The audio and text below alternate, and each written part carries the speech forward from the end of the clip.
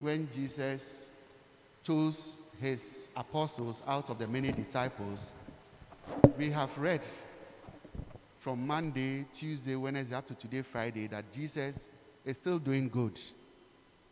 Today, Jesus healed a man, the paralytic, that was brought by 4 men. Jesus did 2 things in the life of this paralytic. First of all, to tell the man that your sins are forgiven.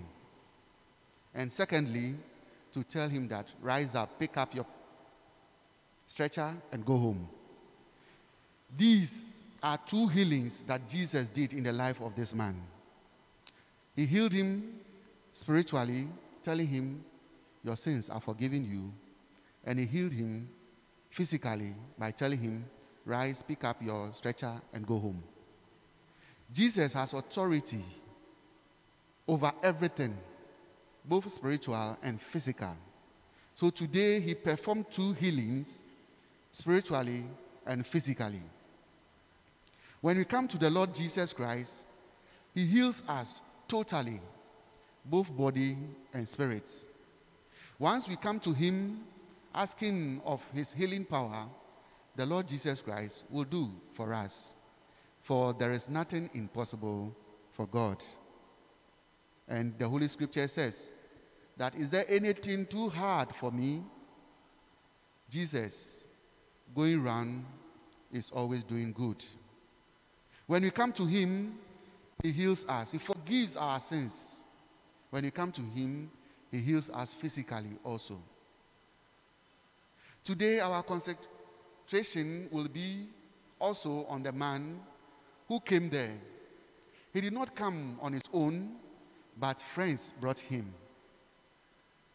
Friends, maybe he had done something good to them before.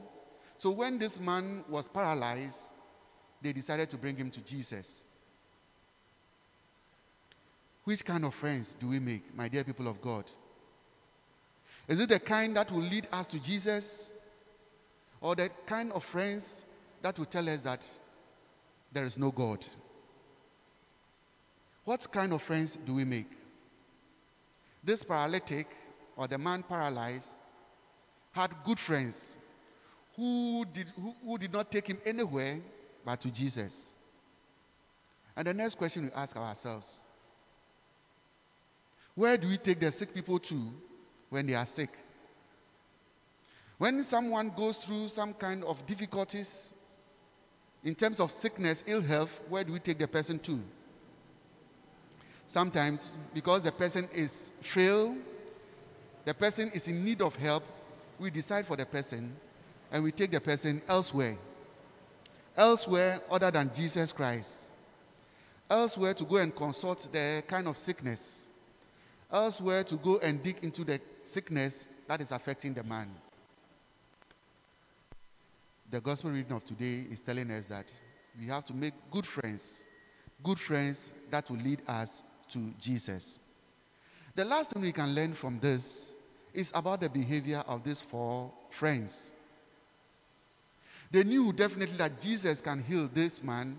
That was why they took the initiative to go to Jesus. Even when the crowd was very thick and they couldn't pass through the crowd, they made an opening.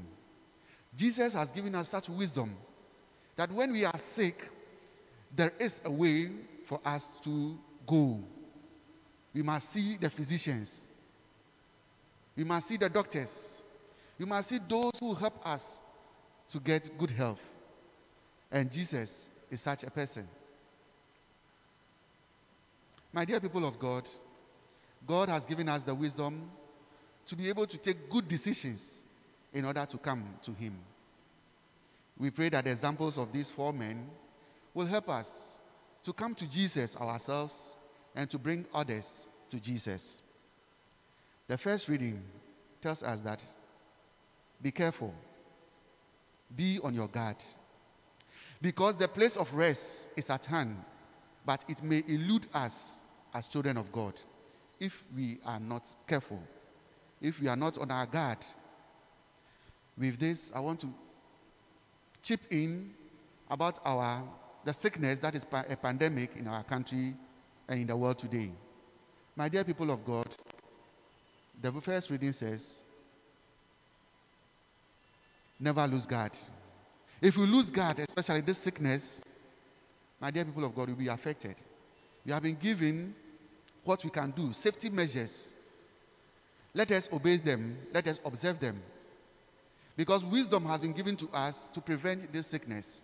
Though it is a pandemic, we can be safe out of this sickness.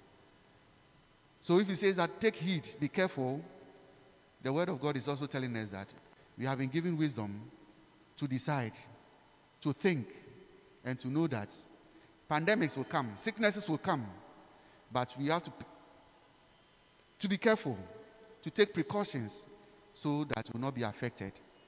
If we ourselves are not affected, we are also called upon not to affect others. So all that we are doing, putting on the face mask and the rest, is not just about ourselves, but for others. Jesus cared for others. May we also go and care for others. Be like the 4 good friends and lead many more to Jesus Christ. Amen.